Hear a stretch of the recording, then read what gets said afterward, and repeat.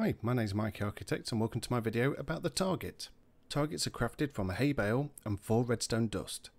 They can be broken by any tool or by hand, but a hoe is the fastest. When hit with a projectile, targets give off a redstone signal. Arrows and trident have a signal length of 1 second, other items only have 0.4 seconds. The closer to the centre, the stronger the signal strength is, ranging from 1 to 15. Targets will react to arrows, tridents, eggs, snowballs, splash potions, firework rockets, lingering potions, bottles of enchanting, ender pearls, and even llama spit. Thank you very much for listening. This is going to be great in some minigames.